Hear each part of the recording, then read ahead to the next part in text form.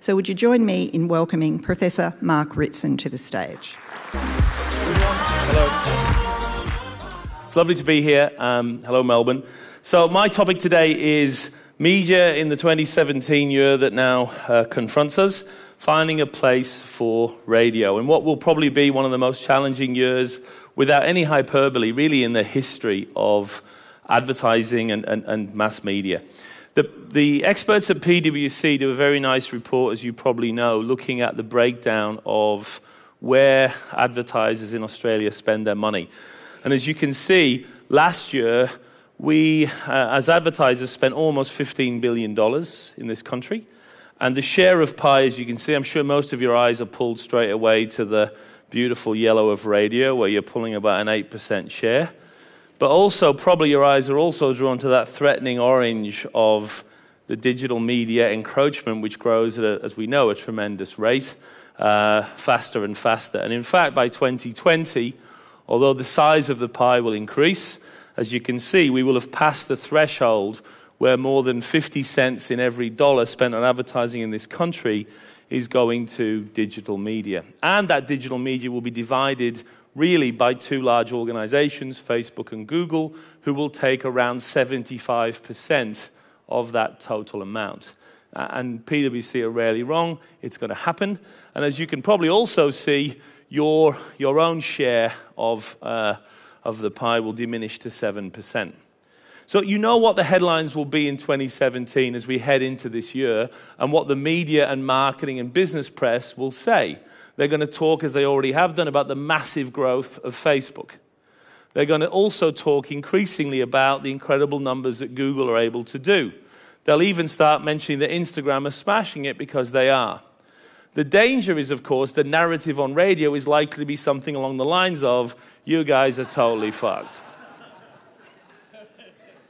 And in fact, when I was putting this presentation together, I toyed with several different titles. One of the titles I thought I might use was, rather than finding a place for radio, which is a little bit sort of, boring, originally I was going to go with, how fucked are you lot? With a sub-message, very fucked. I'm joking, sort of, as we'll see, okay? So let's look at these big numbers of digital, and then we'll come back to radio. So they are big numbers, and they're stunning given how quickly they've emerged. Twitter has more than 300 million followers globally, and about 2.8 million here in Australia. Facebook has broken 1.7 billion active users, 15 million of whom are here in Australia. And even Instagram has now broken 500 million users, counting about 5 million of those again in this country. These are gigantic numbers, partly because they play the global numbers cleverly, but also because they're big numbers. Let me show you some smaller numbers that will give you some hope for the year ahead, and let me be a little bit more balanced in how we present them. So in Australia, there is a famous brand valuation company called Brand Finance. They calculate the value of brands.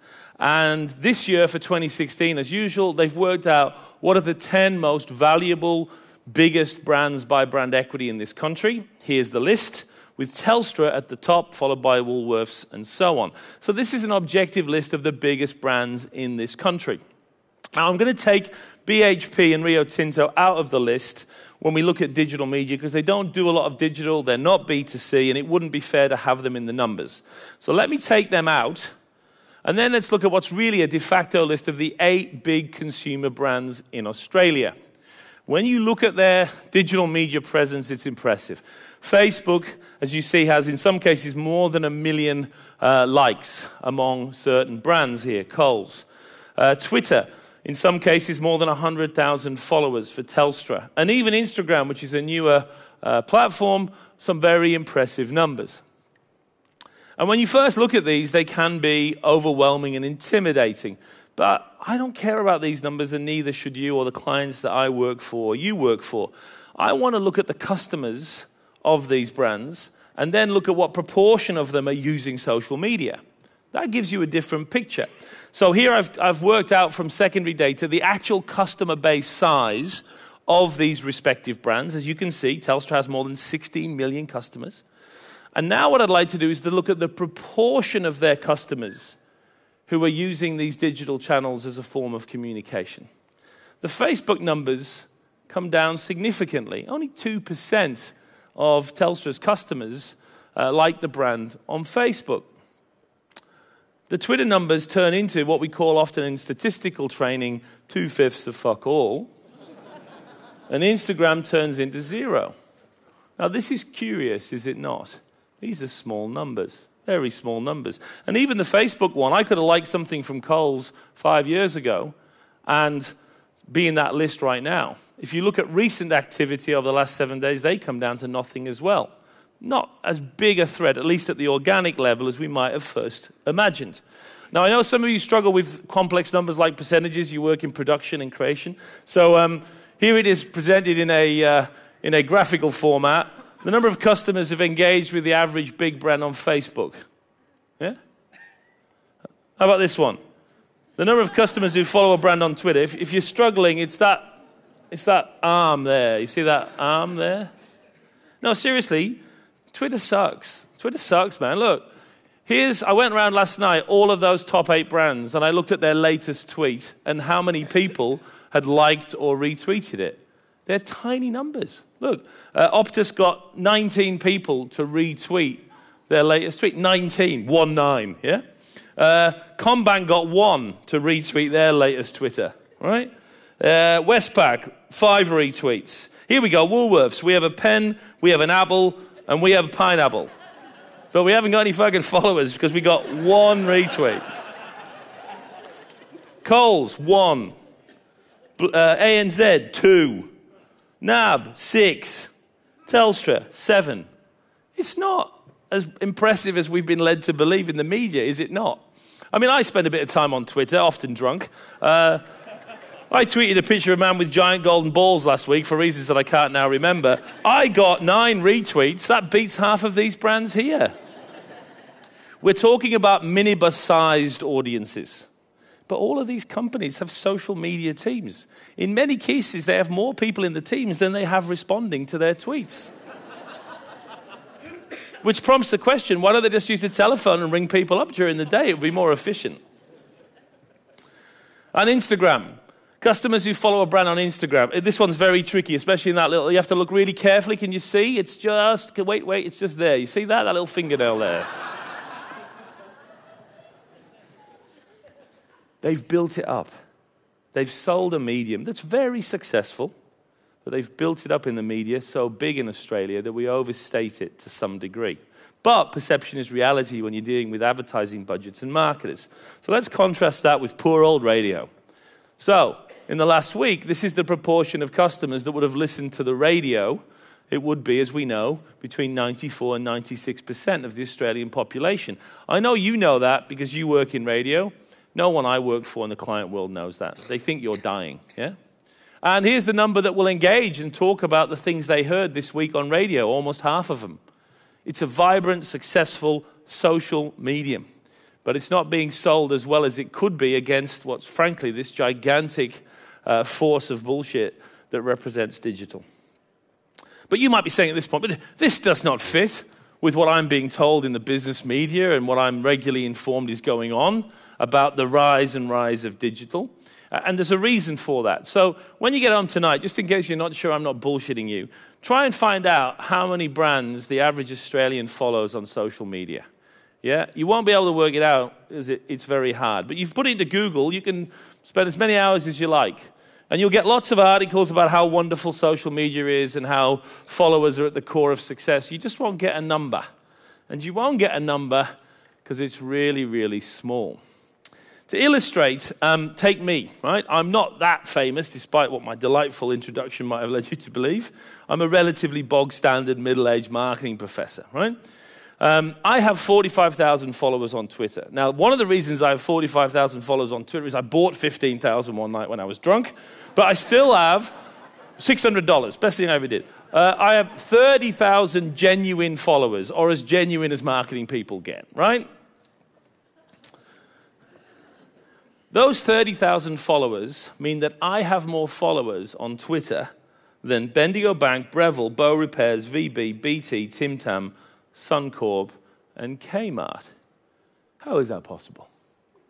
How can one relatively anonymous dude have more followers than these quite large brands? Oh, you know what? I've made an error. Made an error there, sorry. I've got more followers than those companies combined. Oh, you know what? Still not finished. Times 2.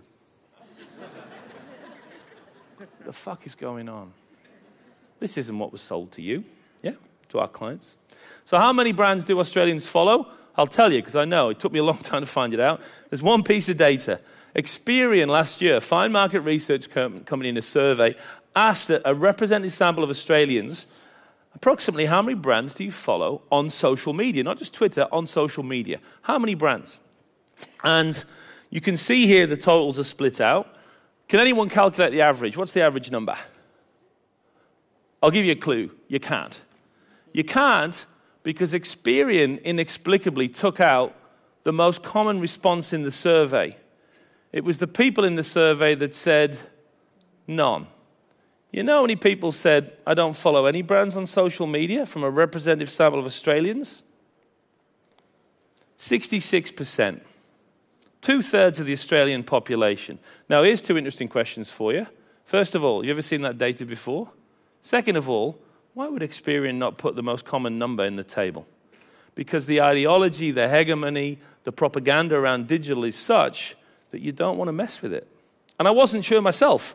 So I actually went out and got the data. I paid a research panel company, the online research unit, to repeat the questions from a representative sample of Australians. I got 64% don't follow any brands. It's an interesting observation, particularly when you put it in contrast to what radio is able to do every week in terms of its reach and in terms of its ability to reach out to almost every Australian on the planet. So I have a theory at this point, and this is where it's going to get complicated. I have a PhD in marketing, so I'll take you gently through this, right? I think social media is a social media, yeah? I think for me and you, it's a tremendous medium. I think when brands get involved, it's a very bad fit, yeah? If you look at the definition of social, relating to society or people or organization, and medium, a medium of cultivation, conveyance, or expression, I think we know what social media is, and it works brilliantly. But when brands get involved, things aren't so brilliant. Think about what this tells you, and it's statistically sound. In this room, if you were all consumers, many, many brands would want to get their hands on you with their social media strategies, and you would choose just to follow one brand, is what the data tells us, actively on social media, and ignore all the others. And in fact, the modal number for most Australians is none at all. They wouldn't follow any. It's interesting.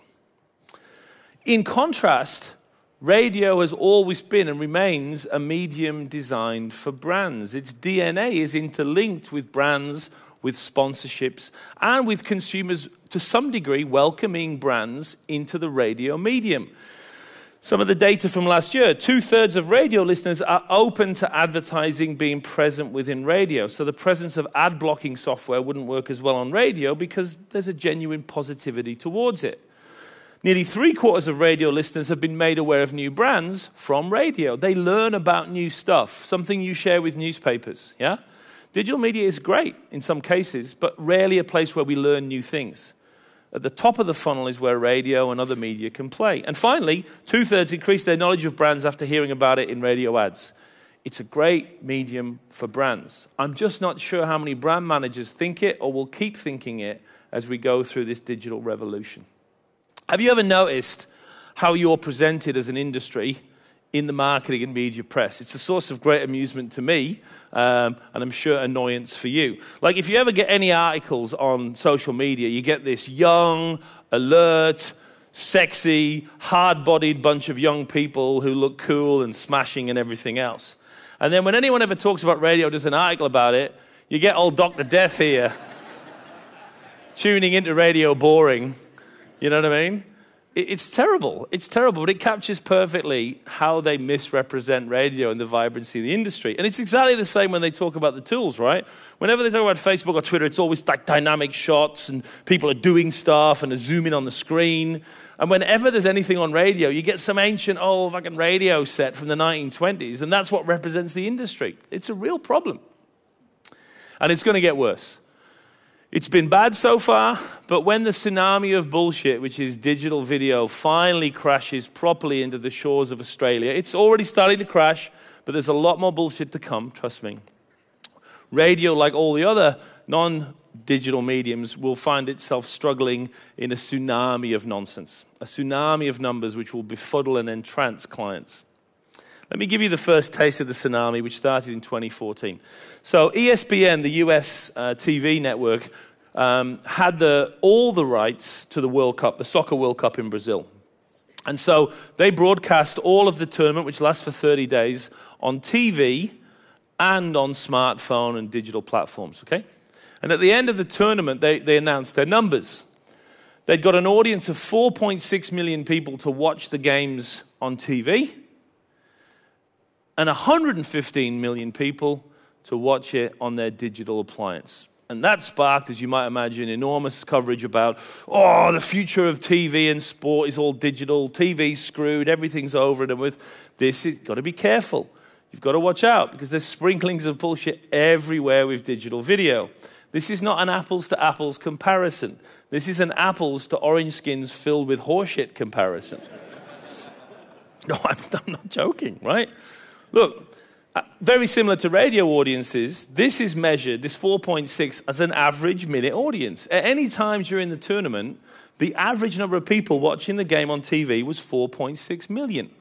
This number on the other side, 115 million, if you saw a man in a shirt running down some grass for 3 seconds, ka-ching, you're in that audience for the rest of the month, my friend. You've just done a digital view. You're in the 115 million, right? That's not apples to apples.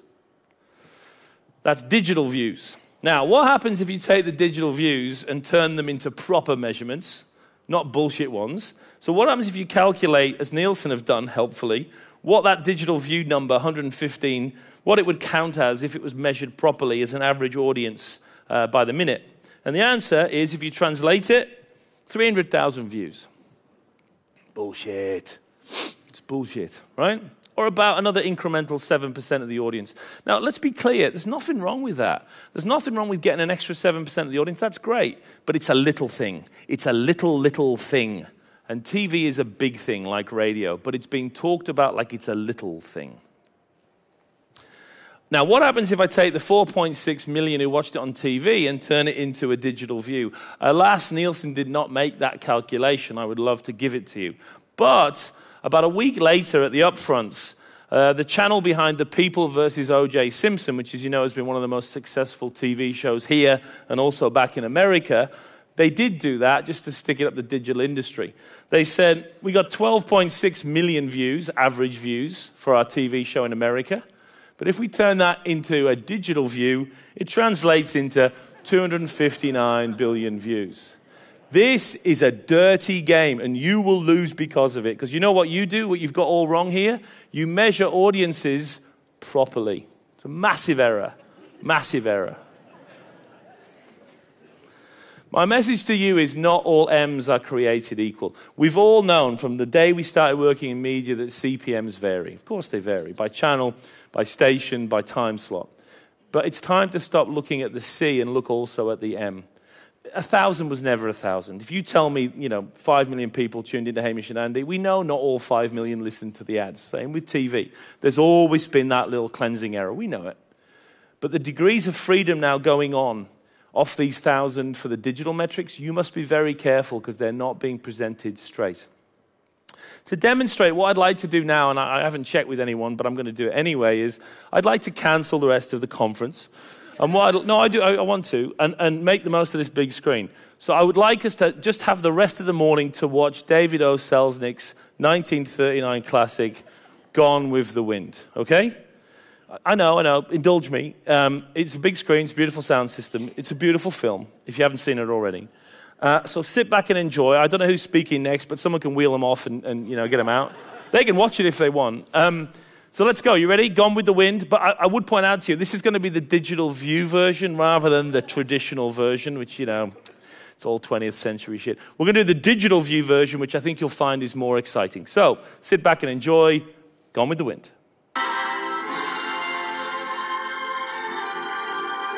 Because that's a digital view, yeah? 3 seconds will qualify you as having seen a video, and that will do it nicely. 3 seconds is, according to Facebook, Instagram, or Twitter, a full viewing of a film or ad or show. And in fact, that's a little bit exaggerated because, as we now know, 85% of the video, at least on Facebook, is watched without sound. So for this to really work, we'd have had to have watched that film without any sound at all for the 3 seconds I would have shown it to you. And in fact, even that's, frankly, just a little bit positive because most of the digital views are watched with only a few pixels visible to the viewer. So in reality, you'd have got 3 seconds with no sound in the top right-hand corner of the screen, and that would have been your digital view. I'm not making this up. That's a digital view. And of course, I'm still being a little bit too fair on digital. Many of the audience for the digital media are not real human beings. They're bots. Yeah? Now, there's many different assessments of how many bots are out there. Google's own estimates were at 60% a few years ago, so 60% of your audience isn't human. I've picked, because it's you, a particularly pessimistic view published last year that estimates the number of bots, at least for clicks, averages around 97%. The red is the human, by the way, for the different platforms. Now, I think that's a little extreme. Somewhere between 60% and 96% is the number of bots that are actually pretending to be the audience. Again, something we don't talk about a lot in the media community in Australia. Now, to be fair, that's clicks. Video watching, the best independent estimates are around about a quarter of all the video audience is a bot. So again, for me to properly have shown you Gone with the Wind, the digital view version, it would have had to have been 3 seconds long, in silence, in the top right-hand corner of the screen, and you would have been sat either side of you with a Hoover or vacuum cleaner. Yeah? That gives you some sense of the audience that our clients are currently buying. And that, of course, doesn't take into account our more recent adventures in digital video. As you may have heard recently, Facebook last month admitted that they had inflated the average duration of watching of digital video by about 80%. That's a lot. That's a lot, right? If my wife overhears me boasting to my friends that we make love 5 times a week for 30 minutes, first of all, she's going to tell me that's not true. And then she's going to say, you're lying. And if I keep doing it for 2 years, which is what Facebook did on their site for 2 years, there is, I think, a problem with metrics and with the way things are being presented. An 80% inflation. And again, I don't feel like it was covered with anything like the vigor that perhaps it could have been. And when David Fisher, who's a very good marketer, who's the most senior marketer at Facebook, announced on Facebook, listen, we've made an error, we've overstated our average viewing figures by duration by 80%, you can imagine the pushback he got from digital agencies. These are the actual comments at the bottom of his announcement. You ready? This was the response of the digital marketers to this 80% inflation. Joshua Greer said, this will pass. Don Graham said, a very good post and a helpful explanation, David. Well done. Mike McKinley, life begins at the edge of your comfort zone. Keep pushing the team, David. Facebook delivers big-time results for those willing to embrace change. Yeah? You get the idea. We're in a completely mental world now.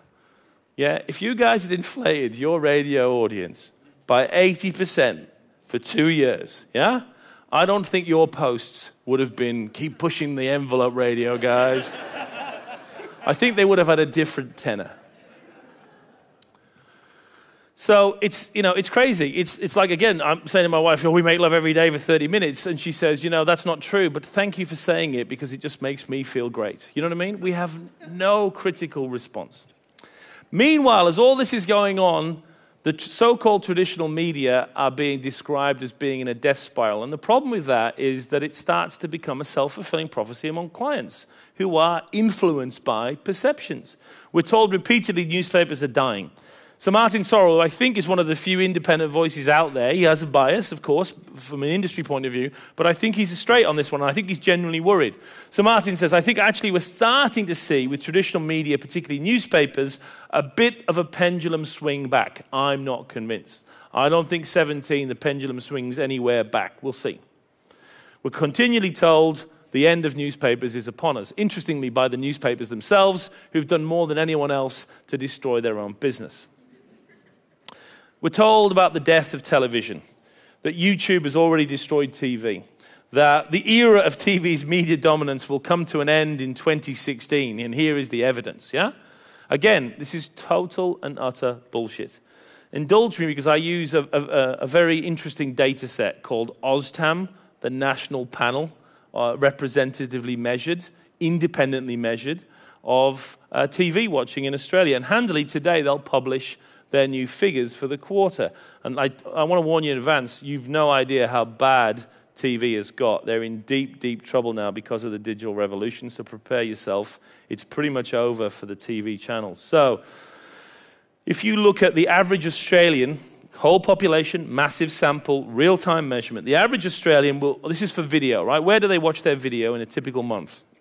They'll watch 2.6% of their total video on a tablet. They'll watch 3.7% of it on a smartphone. They'll watch 7.3% of it on a PC. And then they'll watch 86.4% of it on a television. That's how screwed TV is, ladies and gentlemen. They've only got 90% share of video in this country. And let's pause. That's really what they're going to say, yeah? TV's finished. When in the history of media has a 90% platform share been death? It's a strange world we live in, is it not? I'm kind of being a bit rhetorical, but not much. And by the way, it's pretty much flat over the last quarters. It's coming down slightly in some demographics, going up in others. If you go back to Q2 2015, we're averaging about 90 minutes of live viewing and playback. We're now at 89.45 when you add in both playbacks. It's a rounding error. It's pretty flat, actually. Pretty flat. So, TV's knackered, as you learn. And as you learned from Umbrella a couple of months ago, radio also dead, right? You may have heard in the Australian free-to-air radio, the next in line to see advertising crumble. Is this the end of radio as we know it? Or is it no longer a zero-sum game? So again, let me feel your pain for a moment because I know how tough it's been for you. Let me set up an unfair contrast. Facebook in Australia with commercial radio. And let's smash your business to smithereens. So, as you know already, Facebook, 15 million weekly active users. Per old commercial radio, only 18 million, yeah? So what are you going to do about that? And then Facebook, 8.5 hours per week of active Facebook time for each average user. Per old commercial radio, down to 13 hours, 46 minutes per week. If ever we could get these numbers off these slides and into the head of marketers, I think it would be to your benefit. I'm 100% certain they don't know it at the moment. Radio audiences are up 7% since 2010. We all know why. It's because old Dr. Death over here is living longer and tuning into radio boring for a longer period of time. That's not the reason. In fact, it's absolutely not the reason. The real growth in radio over the last few years has come from the younger demographic. The 10 to 24-year-old group is up by 23% in terms of their increase. How many of them are increasing their radio listening? And the old doctor group over there is only up by about 11%. This is a very vibrant, very active, very social medium that has perhaps a need to express itself better. Now, the good news is B&T presented that information, talked about a month ago. Radio ad revenue continues to rise. And the picture they used to capture this dynamic and youthful medium says everything about how fucked you guys are. That's how they covered it, right? There can't be that many stock photos of 50s radios left, but fuck knows, they keep finding them for you guys. Hey, at least it's in color. Most of them in black and white, right? That's how they report you guys doing well. Yeah? Don't forget, radio remains among the most trusted advertising media in Australia. This is the Nielsen data from last year, showing you that there is some trust, not much, there is some trust for advertising on the digital channels. Radio, significantly more trusted than those digital channels. So ads aren't just more welcomed, they're more likely to be trusted if they're presented on radio, according to Nielsen's data. Now, that's hard data to show you because when Nielsen built this report, they did something phenomenally stupid but phenomenally common. They took, as you can see here, the results of the trust data and they split them according to traditional, which is shown here in pink, and digital, shown in orange. They created two silos. Now, my question to you is, why the fuck would you do that? Why would you do that? And it's what's happening around our industry. You, as you well know, you are traditional. Yes? And Facebook and Google, Instagram, they are digital. And these are the silos we have built. And you, as you'll see in a minute, have to get out of that silo quickly, or you're in trouble as an industry like TV and newspapers. You know how this narrative plays out, yeah? The new age of digital marketing sets up a dynamic where digital is awesome, maximum people, immediate communication, versatile, and traditional media like radio, it's just shit, basically. Limited audience, bad signaling, delayed communication, it's crap. This is how clients are increasingly thinking out there. We want digital, we don't want traditional.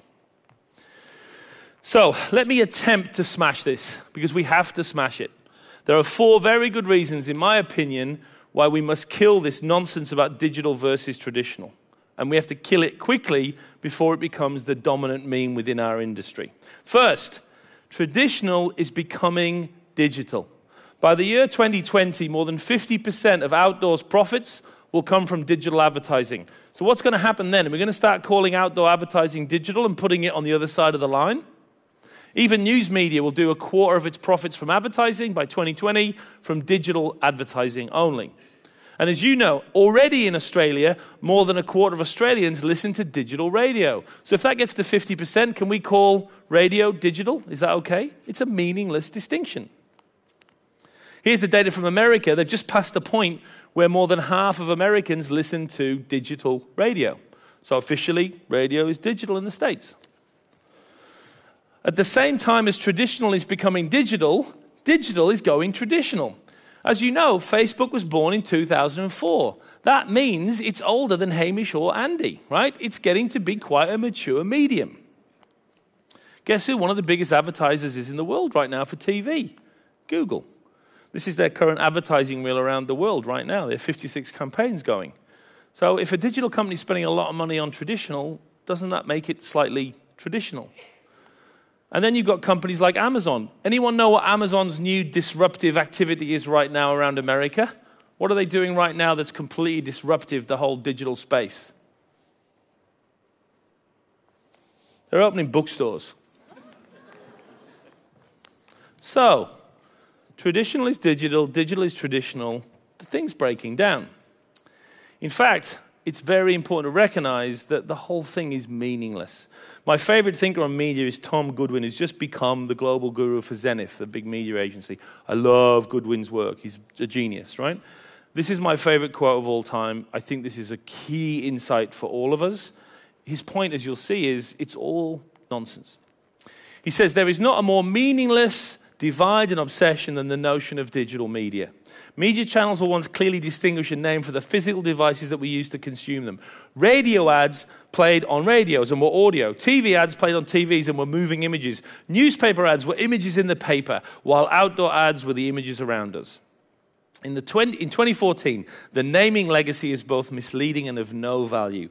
I listen to the radio on my phone, read the newspapers on a laptop, watch YouTube on my TV, and read magazines on my iPad. Our old media channels mean nothing, yet their names survive and mislead us into artificially limited thinking. And this is what's happening with our clients right now and advertisers. They are seeing the world from a digital versus traditional point of view, which stops them seeing the potential of radio as a truly disruptive and popular media for their brands. It's killing strategy. Yeah? This constant debate between traditional or digital is forcing us to look at the idea that it's tactics over strategy. I have seen so many clients in the last 12 months here in Australia with literally no strategy.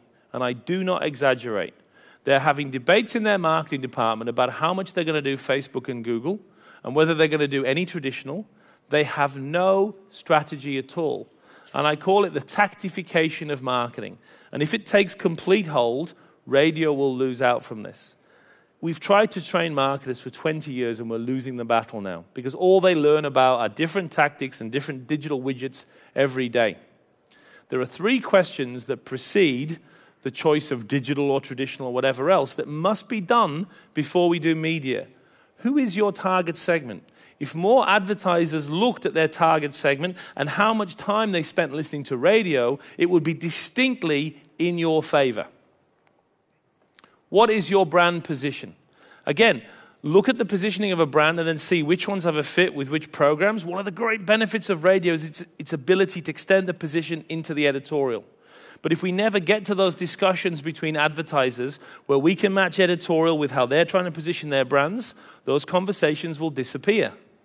And finally, and worst of all, what is your communication objective? We don't have them anymore. Well, we have, spend more on media, particularly digital media, but we don't have any sense of awareness. We don't have any sense of consideration, of building likelihood. And I'll tell you what's happening. In the old-fashioned funnels that we used to build, pipeline, buying models, remember those? We're all moving down the bottom of the funnel because that's where digital's taking us, yeah?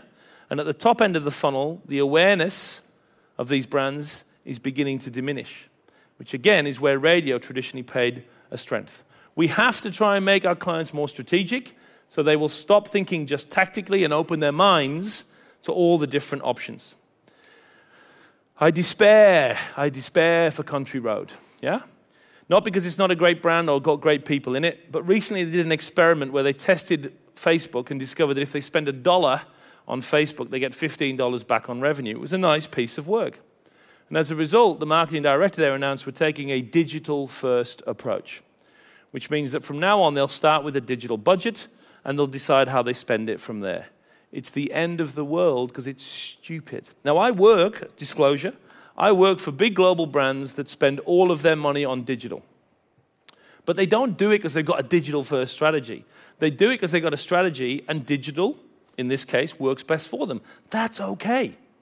It's not okay when we don't have any strategy and we just start with digital first. And it will close the door to more and more brands for radio if it continues. So I wrote about this year in The Age. And I described how it was so frustrating that marketers increasingly are going digital first, and particularly they've got a digital budget before they've even looked at where they might want to spend their money. And I admit, I did this interview with The Age from France, and I was a little drunk at the time, but here you go. Explain to me later on. If any marketer, I said in the interview, if any marketer comes to me with a pre-allocated social media marketing budget, I know they're an idiot and poorly trained. I mean it. I probably wouldn't have been that strong if I hadn't had a bottle of Bordeaux, but there you go, right?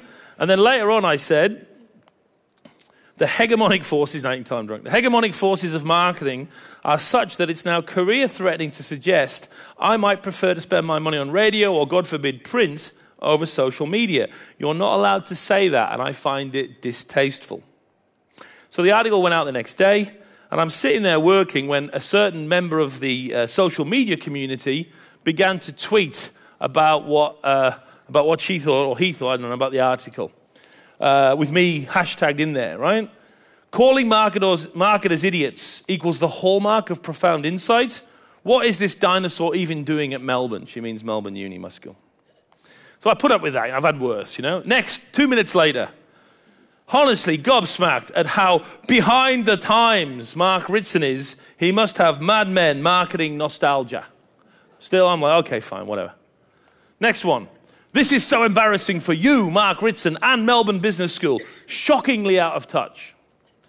And then, social media is for poorly trained idiots. Mark Ritson in B&T, please reconsider the tenure of this clown. And I thought, right, fuck it, I'm not having that anymore. Because I hadn't said that, right? Anyway, so I wrote back, plan A, please read the article properly before you critique it. Social media budgets. I work for companies that spend all their money on social, but it's the pre-allocated budget exclusively for social that I think is stupid. You don't get it. She tweets back, I have read it, you presumptuous, arrogant fool. And I said, yes, but you don't understand it. She doesn't. She really doesn't. You spend all your money on social. You spend all on radio. I come from an old place called the 1980s. You know what we did in the 1980s? We were media neutral. Imagine that. We came up with a strategy, and then we picked the best tools that would deliver the job. And you could have an integrated solution if you spent every dollar on radio as long as you considered all the tools. That's not what this shit's about. This is nonsense, poorly trained nonsense. An allocated budget before you've done your strategy, it's bad form. Really, Mark, do I not understand it because I don't share your madmen ideas, you arrogant prick? And then some other guy that I didn't even realize was following us tweeted in, I love it when brands lose their shit.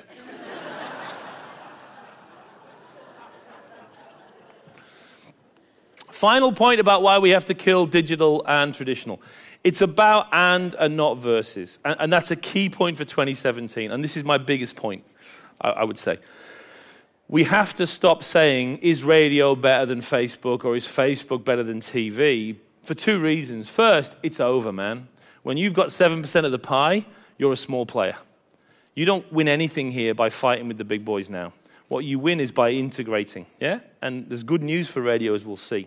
So, let me tell you a little formula that I've used for years and works every time. A times B is always going to be greater than 2A or 2B. What the hell does that mean? It means that if you take two tools, let's say radio and let's say Facebook, and you split your budget between them, you'll almost always get a better return than if you put all of it on Facebook or all of it on radio. The synergies of these brands and these media work beautifully. And I've never seen this not work. And it was tested by the IPA, who looked at what would happen if, rather than spending all your money on newspaper or all your money on social, they looked at about 75 different cases in the UK, the biggest advertising body in the UK, you actually spread the money across a combination, in this case, of newspaper and social. And the answer was you more than doubled the return in the 78 cases they studied versus the 50 that didn't. It was a very big study. And it proves this point of synergy, of and, not either. Now that's important because radio plays better with others than anyone else. And you're small enough now on the global and Australian scene that you're going to win big by doing that. And there's some great data from 2015 that you guys collected that proves the point. If you take a TV campaign and add a significant portion of radio to that TV campaign, it's going to generate an incremental 21% uplift in the effect of the campaign. Similarly, if you add radio to any kind of online or digital stuff, it's going to add a 23% return. Radio plays well with others. And the secret for radio for me would be I'd be playing it as the great multiplier, the great tool that works well with others. So, preparing for 2017, here's what I anticipate and what I recommend in what will be a fascinating year for Australian media. First, it's going to get extraordinarily bumpy. There's no doubt about it. This will be the most volatile year in any of our careers, and the reason should be simple. When two relatively new players in Facebook and Google are about to take almost half of all advertising spend in Australia, and they didn't exist 10 years ago, that volatility is unavoidable. But it's starting to squeeze now. News media and TV and radio are increasingly being compacted by these forces now. So we're getting to a point where it's pushback time or integration time. It's going to be bumpy. And by the way, the other digital channels that aren't Google and Facebook, they're running out of money. So they're also bumping around here. Things are going to get frenetic. So expect it to be tricky. Don't let anyone put you or your brand or your station or your medium of radio into the traditional bucket. Help me. Every time I see it on social media, in the media, in a presentation, I'll always say, excuse me, I have a question. The fuck does traditional mean? Yeah? It's bad, lazy thinking. We're not the same as print. We're not the same as TV or cinema or outdoor. Traditional means nothing. Push back against it if you can. Emphasize the simplicity and independence of GfK. One of the things that's going to happen next year is the fact that Facebook and Google are grading their own homework and clearly getting it wrong and not showing us the answers will become more and more a source of tension. The transparency and simplicity of radio metrics should not be underestimated. The more simple and transparent you are, the better you're going to be.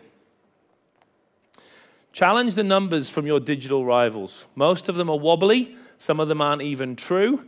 Push, squeeze on those numbers because some of them, frankly, need to be pushed and no one's pushing at the moment. It took 2 years to find that mistake in Facebook's video number. It was sitting there all that time. It's a simple arithmetic calculation. But, and this is something that I probably can learn better from you, Play the and game rather than the versus game. Radio wins when it works with rather than against. And that would suit, I think, the long-term potential of the medium. But I would stress, and I've seen this in the UK and also in, I think, Scandinavia, don't sell radio like it's social media. Yeah? It's too good for that. Don't give up the ghost. To integrate with digital is great, but don't say, well, we're also a social media. We can show you metrics like social media. That would be a strategic mistake. Radio's strength is its unique differences from those other media. So don't start presenting it like you're a social media. Radio has an amazing heritage and a strong future. Play radio as a separate entity. Remember how good for brands radio is. Remember how it fits much more naturally with brands, how it's a natural medium for brands to work their magic, with editorial, with reach, with interaction, and with proximity to the place of purchase. These are great things that if the digital tools could have them, they would surely make more from them. And finally, and most importantly of all, remember that you're definitely not fucked. Thank you.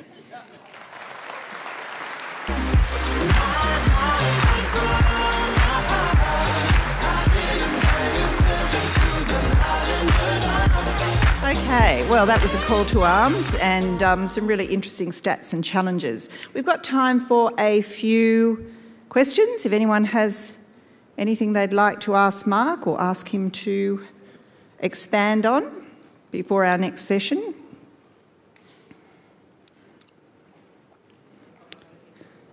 Question over there.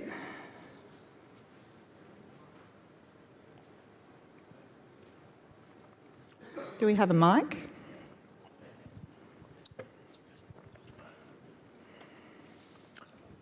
Thanks for your presentation. I just want to challenge you on one thing. You glossed over it pretty quickly, the television numbers. Yep. Because you're saying that we're watching screens, not necessarily watching what we define as television. Can you give us some more insight into what's really going on with particularly free-to-air? Yeah, look, I think it's a fair pushback. I think free-to-air is in some form of decline within the TV set, to your point, sir. Having said that, I don't have the numbers handy, and they'll come out in the media today anyway with OzTam. It's not as extreme as it appears, and don't quote me on this because this might not be the right number, but if you look at Netflix, Apple, and the other share of that watching, that 80-odd%, it's only about 7%. So that's still a significant chunk. But nonetheless, you know, the free-to-air channels are still, to some degree, holding onto that audience. Though it's a fair pushback, it is in somewhat of a decline. But, you know, I think there's two lines here, as we say often in newspapers as well. There's the line of the audience, and then there's the line of the advertising sentiment. And there's no doubt that the line of the audience for terrestrial TV, for news media, has been in decline over these last 5 years. I would argue, at least in news media, in many cases, it's now flattening out. Take the Australian. I work for the Australian a little bit, but the Australian's actually up this year in terms of overall readership. But you're right, they're in decline. I'm less involved in that as I am in the mentality and perception of advertisers, because each and every time we ask them to estimate what they think is the audience decline versus what it actually is, even though there is a decline, it's far greater. And what that's doing is it's affecting the perception. And so, yeah, you're right. I think we should be clear that there's two areas where we should play a straight bat with TV. With the terrestrial channels, they are in more decline than simple TV screen watching would suggest. And among that younger demographic, sub-24, there is a marked decline versus 5 years ago of watching TV among that group. The big question for that one, which we don't have, is clearly that decline is real. How much of them, when they get older, pregnant, older, a house and a mortgage and a partner and kids and depressing stuff like that, how many of them will give up and sit on the sofa and watch TV? We just don't know that yet. So that's fair. I think, TV's not rosy, but, let's come back to that central thing. If we look at all video in Australia this month, 9 out of 10 videos, that's not even fair, 9 out of 10 minutes will be watched on the television set. Some more with Netflix and Apple TV for sure, but nonetheless, it's still TV. And I think if you really push me to it, what will eventually happen, and I have no evidence of this, is the large digital channels will be acquiring TV channels very soon. I worked out that Google can afford one of our TV channels, one of our terrestrial channels here. It would take them a day and a half to earn the money to buy it, according to its market capitalization. So I think that may be the step we go to. But I think this trope of TV is dead and newspapers are dying overstates it, but there are problems, and I think it's a fair pushback. Question at the back there, there's a lady. Sorry, am I doing your job? You've talked about the marketers and the brands and what their perceptions are. Yeah. But a lot of them get their perceptions from their media agencies, their buyers and their creatives. So, and theoretically, particularly from the media agency's point of view, they should be very interested in the statistics and the research that you've just put up. How do we talk to them and to get them to tell our story to their advertising clients? How honest do you want me to be? Fucking honest. Okay. So it's a great question. We're always, it's the question, right? In all the media companies I've worked for, the question comes up, how much to the advertiser, how much to the media agency? We think we're doing some research for one of my clients, and we think it varies, obviously. So here's the problem, and you already know what it is. Your average media planner is 27 years old. He's male, predominantly. He lives in Sydney, occasionally in Melbourne. He's never read a newspaper. He doesn't listen to the radio. He does have a TV, but he claims that he doesn't. And he is already living the dream of the future, right? So the first problem you've got is they just don't have any sensitivity to the power of some of these other media. There is a significant suggestion that the profitability of media like radio is a significant problem too. So, I have heard that there are certain tools that are more profitable than others, and radio is not in that list. Obviously, there are certain digital tools which offer significant financial advantages in terms of margin and SIR commissions. And other traditional media, outdoors always had a strong performance in that area, in my experience too. So I think they're the key issues. I don't know what we do about that. I'm working on it with a client at the moment. I'm doing some research as we speak to look at the media consumption of a media planner, his personal consumption, how much it correlates with his media buying, irrespective of the client. And we're just trying to get to what do we do there. But it's an intractable problem, and I think you're absolutely right. It's part of this. I think there are three problems you face in radio. One, the media planner that just doesn't... Look, most of these media planners are very talented, very smart people. They have no training in marketing and no training in media, the new generation.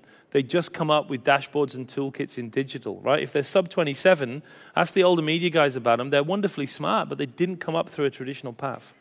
Second, you've got your client. Marketers now are, all marketers are paranoid. They don't know what they're doing. And the look on their faces when you recommend radio as an option is best described as, unpalatable. It's like, you must be fucking crazy. Radio? What are you? Fucking, It's not 1962, mate, So we have that perception gap with the advertisers. And here's the other one. We have a real problem with the C-suite.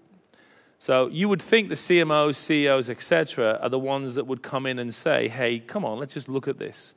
But if you're over 55 and male, which most of the C-suite are, the one biggest concern you have other than the share price is looking out of touch. So I've seen this many times. They're the ones going, no, keep it all in Facebook and Google because I don't want to look like I'm a 55-year-old man who doesn't understand any of this, which is patently the case, right? All those three factors are part of this problem we face. And I don't see any of them going away. So I don't know if that helps you. But we have an almighty struggle to turn around this perception of the numbers. I would say one thing. I think the way radio has presented its data is great, but you could still be more transparent. I think there's lovely detailed data. I think what OzTam sort of has is just the power of your numbers in terms of reach and youth is very, very strong, but it's not easy to get to. I'd make it even easier. So thank you very much. That was fantastic, fascinating and challenging.